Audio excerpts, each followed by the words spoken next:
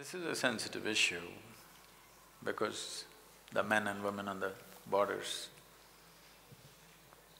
are sticking their life out every day. We bow down to them for their services to the country. All of us are well and doing what we have to do only because you are doing what you have to do, otherwise we wouldn't be able to do what we're doing.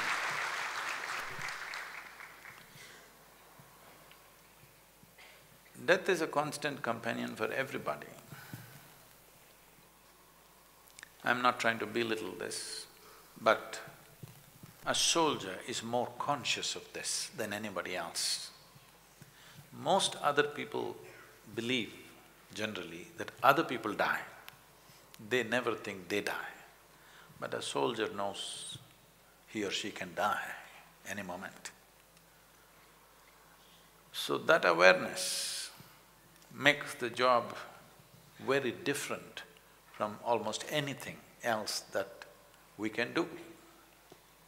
We must understand this, that in this country,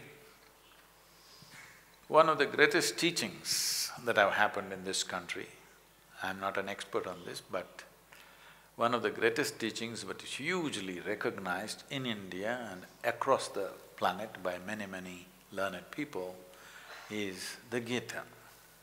You must understand, Krishna chose to give the teaching in the battlefield. He could have done it. 12, 13 years they were in the jungle, peaceful jungles. He could have given the teaching there, they could have set up an ashram and given a teaching, but he chose battlefield because a human being never realizes the nature of who or she is unless mortality is hanging in their face. The reason why I'm constantly talking about death, I refer to people's death, but then it becomes very oppressive if I keep on talking about their death, so I keep talking about my death. To a point where recently somebody asked, is Sadhguru healthy? Is something wrong with his health? Nothing wrong with my health. But you may be healthy, but you still die.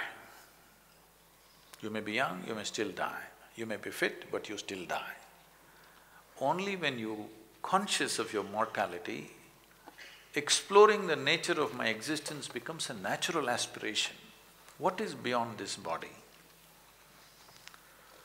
I'm not trying to belittle the situation of the Jawans and the officers who work on the borders, facing extreme situations and danger and death in real time, not as a concept, real time. I'm not trying to in any way belittle that, but I'm saying this is also a tremendous place where one to turn inward, because it is natural for a human being, when you are conscious of death, you want to know what is beyond this body. And that longing is called spiritual process. It doesn't matter what is your gender, caste, creed, religion, everybody must have one little spot within themselves which is beyond their body, which is beyond their mind. If this comes into their experience, when the time comes, either in natural ways or in unnatural ways, when time comes to shed this body, you will do this very gracefully. For every human being, I'm not just saying for a soldier, for every human being it will come. You don't know when it will come. But if you had an experience beyond this body, beyond this mind, your ability to handle this aspect of life would be incredibly better than the way it is right now.